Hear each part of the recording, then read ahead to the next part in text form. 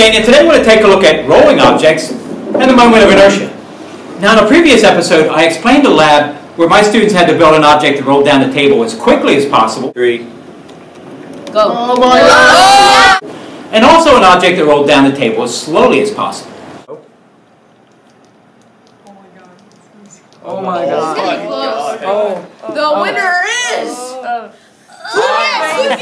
But while they were doing that, I want them to get a feel for what exactly is taking place. So we're going to take a closer look.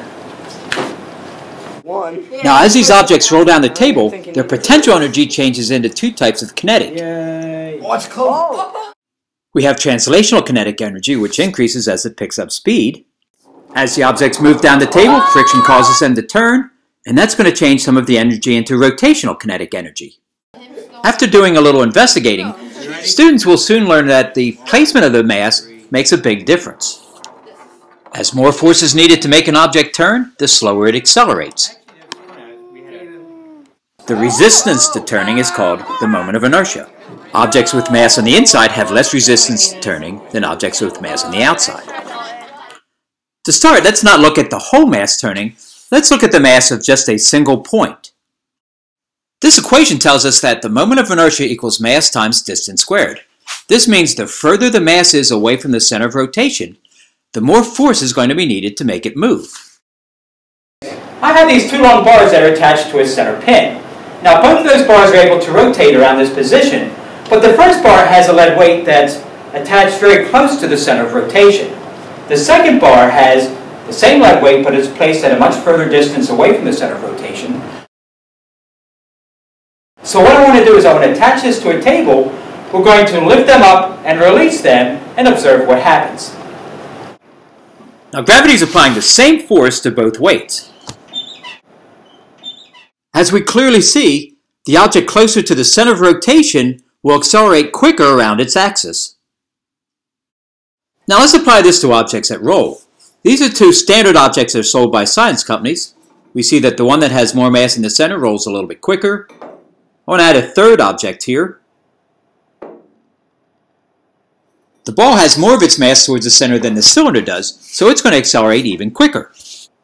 Here are a few homemade pieces that share the same principle. They weigh the same, only the mass is located at different positions. I think this one shows it the best, so let's try it.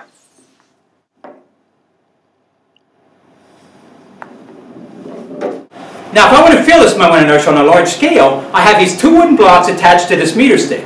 And if I hold it here in the center, I can turn it back and forth very quickly. It doesn't require much effort. But I want to move the blocks to the outside. Go. Tighten them down. Now, in one rotation, these blocks would be covering a much bigger circle, so I've increased the moment of inertia. Now, if I try and turn it, you see it going much slower. It's much harder to turn. It requires more torque simply because I've increased the distance that they must travel as I rotate it around the center of my hand. Now, we can repeat this experiment with all sorts of things. For example, I have a wooden dowel and an apple, and I'll put a second one on here, and I'm going to use a paper clip just to hold it in place. Once again, if I turn it now, it's very easy to turn, but as I move these to the outside, we're increasing the moment of inertia, and I can feel that it's much harder to turn. To try this on a smaller scale, I'm going to take these sinkers and tape them to these metal bars, or you could also use rulers. I'm going to have one set with the weights taped to the inside, and I have a second set which has the weights taped to the outside.